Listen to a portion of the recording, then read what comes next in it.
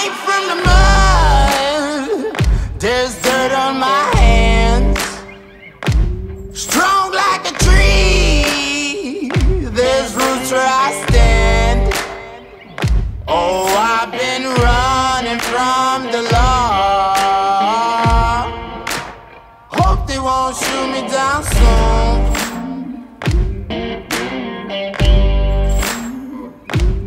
They sing on a sleepless night.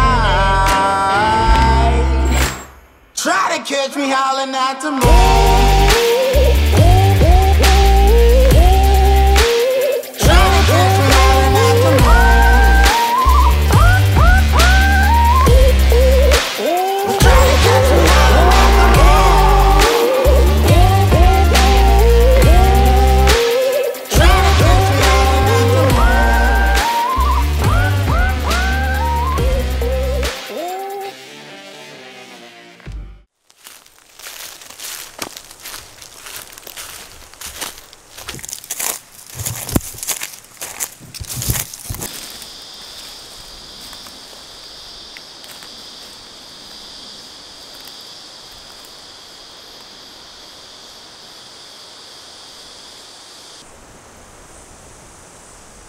Yeah, good day guys, thanks for joining us another walkabout. Finally back out in the beautiful Australian bush. It's been way too long since my last camping trip, almost 2 months ago. Obviously the bushfires have sort of put a lot of camping on hold for the last couple of months, but yeah, we've had a fair bit of rain over the last week and yeah, managed to put a lot of the fires out, and I finally found a patch of the bush in this state that has been burnt. So yeah, I managed to get out here for a quick little overnighter tonight.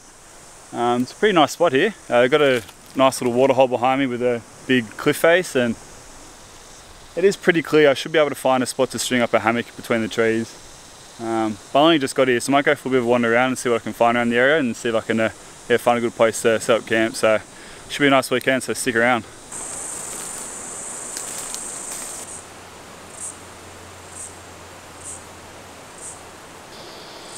Man, this is a very beautiful spot. Cannot complain about this.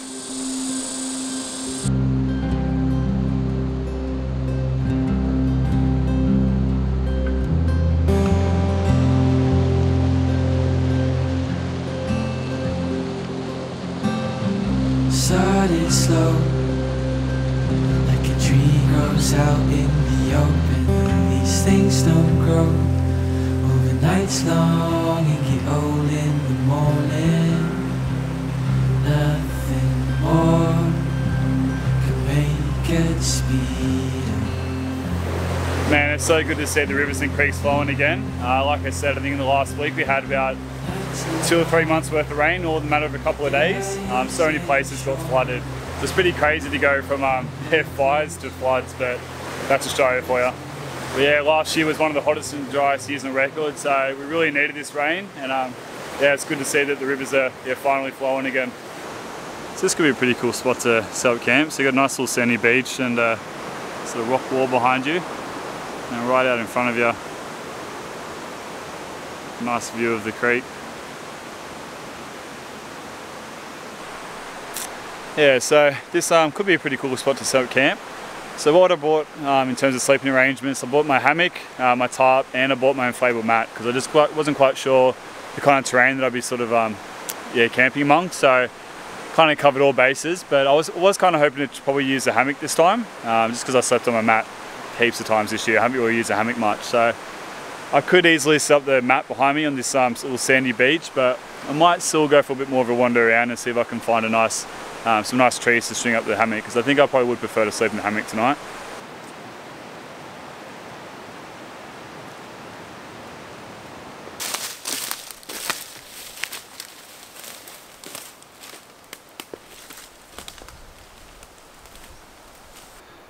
Yeah, so here's not a bad spot either. It's quite clear down the bottom here, and I could run the ridge line from this end Gopher Costata or Sydney Red Gum across to this Banksia over here, have the tarp and hammock there.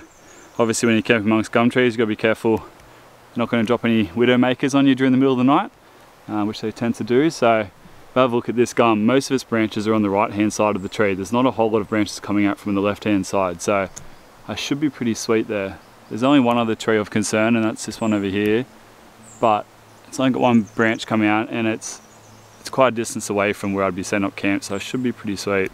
Yeah, it'd be quite a nice spot camping amongst the gummy lilies and the grass trees. And I've got the creek right next to me, so yeah, not a bad spot at all.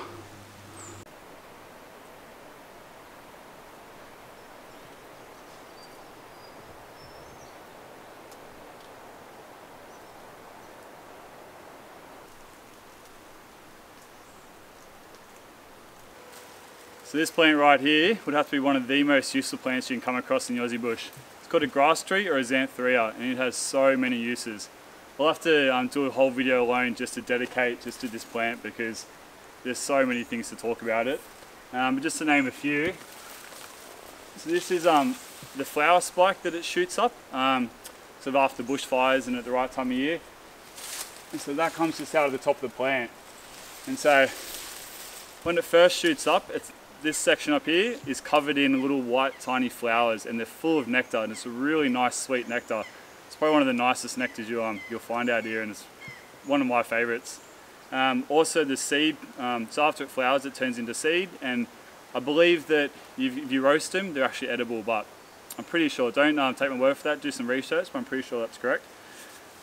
Also inside the spike, the flower stem itself, you always get grubs boring into here, so like you won't be able to see from there, but there's all these little holes inside the flower spike, and because grubs grow in there, and then right time of year they'll come out and hatch as crickets and beetles and things like that. So it's a really good bit of bush tucker inside of these. But one of the probably the most important uses of this is it's actually really good for fibre friction methods. So doing the bow drill or the hand drill method, because it's a nice soft sort of timber, so you can get an ember for it quite easily. Also these because this one's not the best example, but you can get them, they tend to grow really nice and straight, and so the Aborigines would use these as spears and things like that.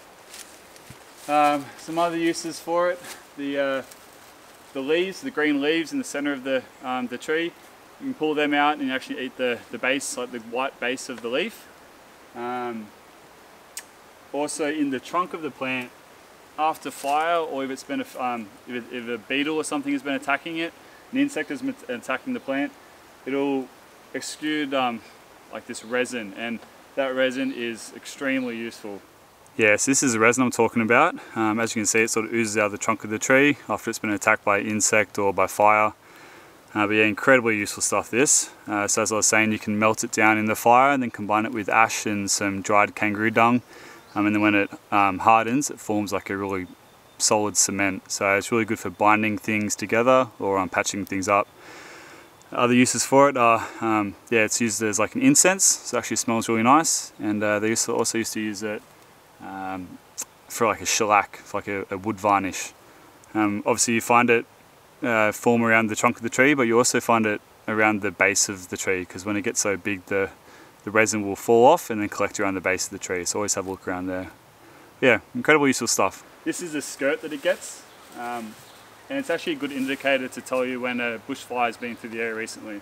Obviously this has been built up for quite a number of years, so there obviously hasn't been a fire through here for quite a while, but it's a good little indicator. When this is all burned away, you know a fire's been through recently. But yeah, anyway, plenty of things to talk about this. I'll have to do another video dedicated to this alone, but at least you guys yeah, know a little bit about it now.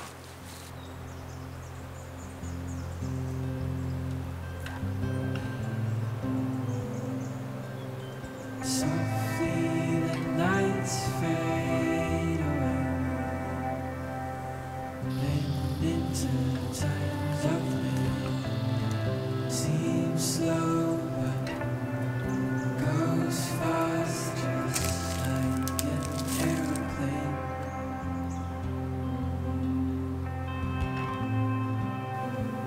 Man, this part of the bush is absolutely stunning. It's like a garden of like gummy lilies and grass trees and red gums. It's really beautiful. Oh man, it's so nice to be back out in the bush. It's been way too long. It's actually a really nice day today. Like we're in the middle of summer, but it's not too hot. The clouds have come over. It's just nice and tranquil. You got the sound of the rapids in the distance as well. It's just what the doctor ordered.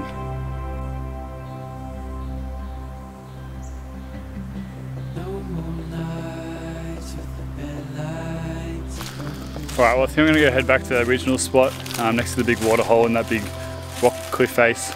Just because around here it's pretty hard to find a decent spot. Lots of rocks everywhere and all the trees seem to be pretty annoyingly spaced apart. So might go back to the other spot because I think it'll be much easier to set up camp there. Alright, so back at the water hole area, just trying to find some suitable trees to set up. Once again a little bit tricky. Just trying to find ones that don't look like they're going to drop any branches. Some of them look a little bit sketchy, but just behind me I've got a stringy bark and a banksia that I think I'll be able to tie off between. Stringy bark, there are some branches over me, but I'm not too worried about them. They don't look like they're going to come down. They're quite small as well, so I should be alright, and the banksia I'm not too fussed about either. So I think that will do me. So let's get stuff out of the bag and get it set up.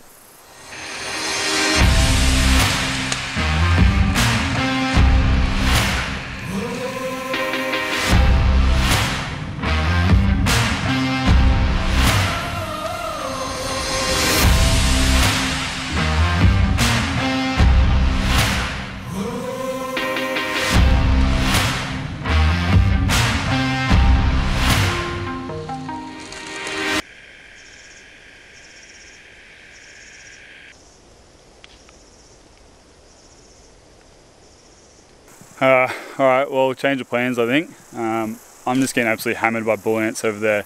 These like big red bull ants with massive pincers on them, and when they bite they bloody hurt, and I'm just getting overrun. Like as soon as I stop for more than a few seconds my boots get overrun. They're all over my bag. So it's just going to be a nightmare if I decide to stay there, because I won't be able to sort of sit out on the ground and cook dinner or anything like that without getting eaten alive. So as frustrating as it is, even though I've sort of just went through all the effort of filming and setting up the hammock and stuff, I'm going to have to pack it all down now and then move to a little bit of a higher ground. I found like up on top of a little bit of a ridge, it's a pretty nice, could be a pretty nice spot to set up camp, get a nice view of the river and stuff. So I think that's what I'm going to have to do, which is very frustrating, but it's better than the alternative of being eaten alive. So I'll get that back down now.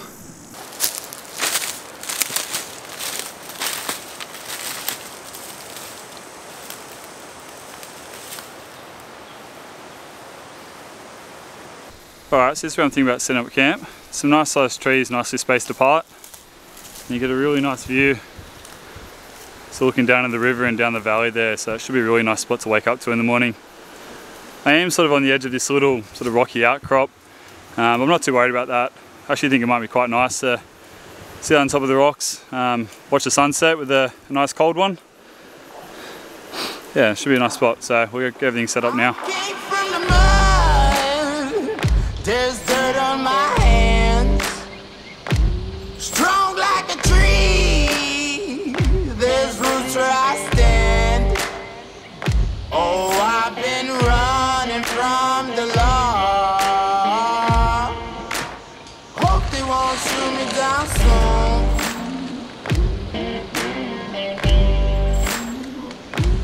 They sing on a sleepless night.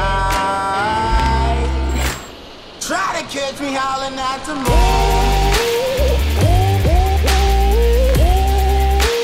Try to catch me howling at the moon.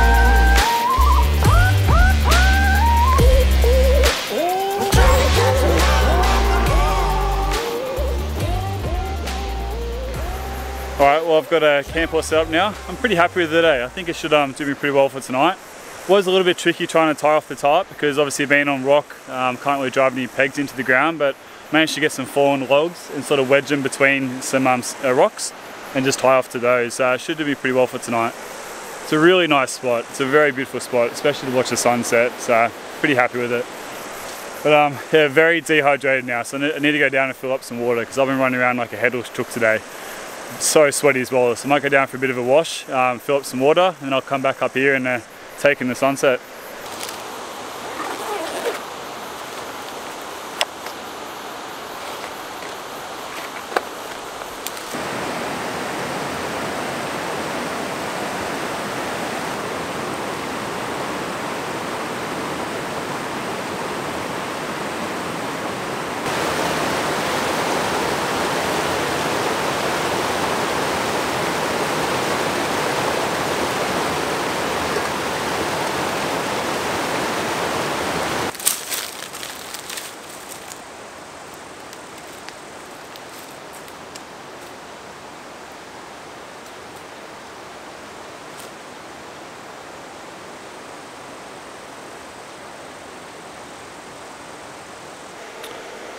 So looks like we've got some clouds moving in. There was a prediction for some rain tonight and possibly a storm. So yeah, hopefully it doesn't get too severe. I'm actually pretty happy with this spot, eh? All things considering, I think it yeah, turned out quite well. Such a beautiful view. So yeah, maybe there's a blessing in disguise. Those ants being down there kind of forced me to come up here. Just fingers crossed if this storm does come through, it doesn't rattle me around too much because I am a little bit exposed up here, but we'll see how we go. Alright, well with this storm rolling in, I might yeah, cook up dinner pretty quickly. I'm not going to have a fire tonight, even though this park that I'm in, there is no fire ban, and we have had a hell of a lot of rain over the last week. It's just a bit of a sensitive topic at the moment. I don't really need to have a fire either. I bought my alcohol stove with me tonight, so I can easily cook up on that, so I'm just not going to have a fire. Just play it safe. Yeah, so we'll get that out and get that going. Yeah, so I can hear a lot more thunder now and see some lightning every now and then. So, oh, there's a bit of lightning then. So, yeah, might be in for a bit of a show tonight. I was going to cook some dinner, but I might leave that for a bit because if it starts to get pretty severe, I don't want to be in the middle of cooking. So I'm just going to, yeah, leave it for the moment and see how this blows over.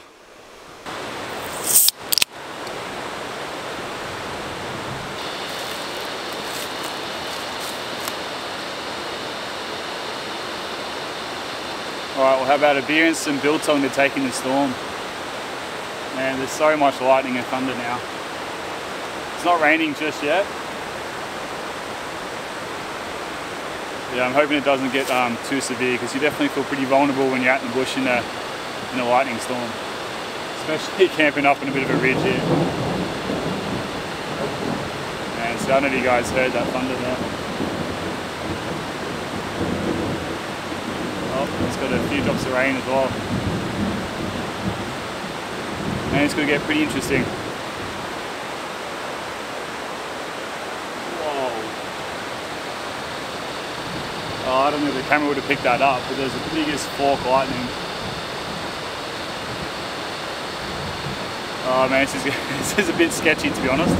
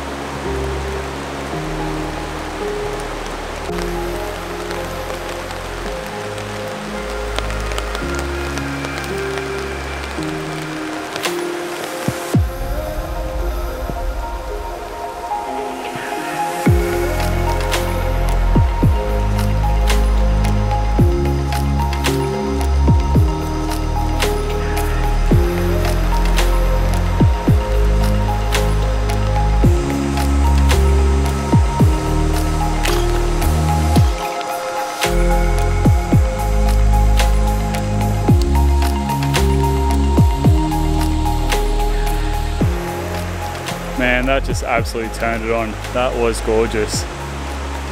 Funny how things turn out the way they do. Like I thought that storm was going to come over and absolutely hammer me, but sort of skirted around me. Like there's still lots of lightning going off in the distance, but I know it started to rain and then the sun managed to pop underneath the clouds and just light up the entire sky and all the water droplets and oh man, absolutely gorgeous. Absolutely gorgeous. This is why I love getting out here, because times like this, it's you and Mother Nature just doing her thing, and you just get to witness it all. It's absolutely beautiful. One of the nicest sunsets I think I've had in the bush for quite a while. You ripper, absolutely beautiful. Alright, well, I don't think I'm going to have dinner tonight. It's just wet, it's getting late. I can't be bothered to cook, to be honest. It's going to take me about half an hour to cook it. I really just can't be bothered. I'm pretty exhausted. So I've got enough beer and a biltong and some nuts and a plum to get me through tonight. So I'm going to crack this open, sit back, enjoy the beautiful view, and I'll get back to you guys in the morning. So see you then.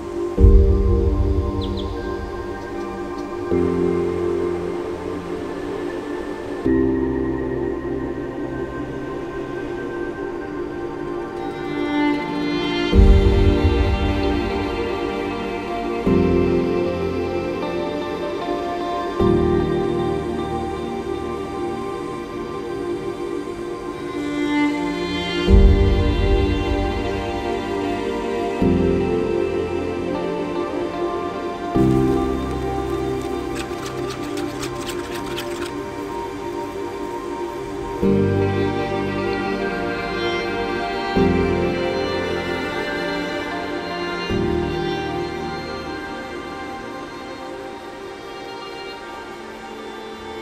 morning guys, woke up to a beautiful morning this morning. It's such a lovely day. It's a very stark contrast to what it was like last night. But yeah, it didn't rain too much throughout the night, which is good. And sleeping in the hammock was awesome. I really like sleeping in the hammock.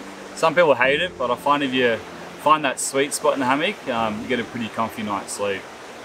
And when it comes to sort of camping in this kind of sandstone country where it's pretty difficult to find some flat level ground that's hasn't got shrubs in the way or isn't overrun by ants or anything like that. Having the hammock in the kit, that way it just gets you off the ground and it opens up a lot more campsites, because I wouldn't have been able to camp here last night with the inflatable mat because there's just too many rocks around. So, and it's a really beautiful spot, so I'm very glad that I brought the hammock with me. So I've got something pretty cool to show you guys. It's my brand new knife made by Mitch at Kor Knife and Tool.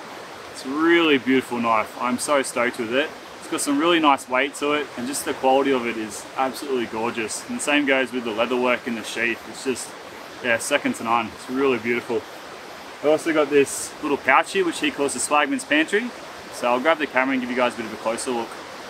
Yeah, so as you can see, the quality of this is absolutely gorgeous. The leather work is so nice. If you take out the knife, such a beautiful looking knife. It's got some really nice weight to it. It's made from 4mm 01 tool steel. And the scale is repurposed Jarrah sleeper rails. And it's got a really nice contour to the handle as well, so it fits in the hand nice and snug. Really nice knife. And also comes with a fire steel made out of the same material. And then, yeah, just a dangler sheath as well, so nice and handy when you want to keep this on the belt and be able to take off the sheath as you please.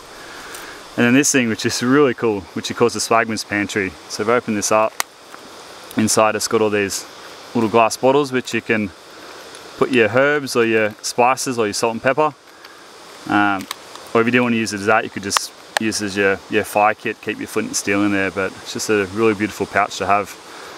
So yeah, really nice quality stuff. Definitely worth checking out Mitch at Kor Knife and Tool if you're in the market for something like this. He's just a young bloke from South Australia and he does some really nice work, so definitely worth checking him out.